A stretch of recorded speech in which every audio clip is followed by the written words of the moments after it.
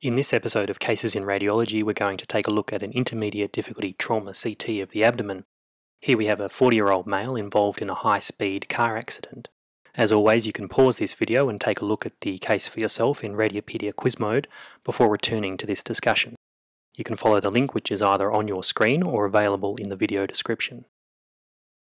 If you were to look at this case quickly and without a high degree of suspicion for injury, you may be tempted to read it as normal, but there are several important findings that together imply a serious injury. Starting from the top, we first notice this small volume of free fluid adjacent to the lower margin of the liver, an indication that there is almost certainly going to be an intra-abdominal injury in this man. Next, we notice quite prominent seatbelt bruising in the subcutaneous tissues of the lower abdomen. This tells us two important things. One, this man has definitely been involved in a high-force accident, and two, that we need to look hard for a seatbelt-related internal injury. As we continue down, we notice a further small volume of free fluid in the pelvis to go with the fluid we already detected near the liver. Less obvious on initial inspection, however, is this small volume of free fluid interposed between small bowel loops. In the absence of a large volume of intraperitoneal fluid, fluid between bowel loops is highly suggestive of bowel or mesenteric pathology. Also, we can see that the mesenteric vessels leading to these small bowel loops are congested, further indication that this area has been traumatized.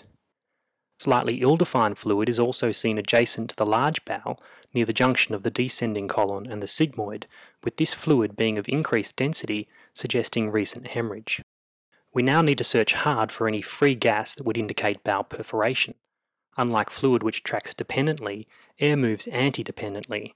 Spotting tiny amounts of black gas within a background of relatively black intra-abdominal fat can be difficult, but switching to lung windows can make the gas far more readily appreciable, as we see here. Having identified even a few locules of free gas, we can now confidently report a traumatic bowel perforation in this man, most likely of a small bowel loop in the lower abdomen, or less likely at the junction of the descending colon and sigmoid.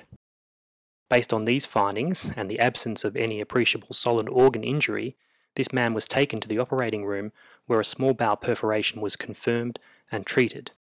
This case has several important take-home messages. Identifying even a trace of free fluid in a trauma patient should raise the suspicion of an internal injury. Don't just look within the abdomen, look around it. Subcutaneous bruising can be a strong indicator as to the degree and location of trauma. Seatbelts save lives, and almost certainly saved this man's life, but related bowel injuries can occur and may be subtle. Finding free fluid interposed between bowel loops is highly suggestive of a bowel or mesenteric injury. Confirming bowel perforation by finding a few locules of free gas can clinch the need for an emergency laparotomy. Using lung windows helps make the gas stand out against the background intra-abdominal fat.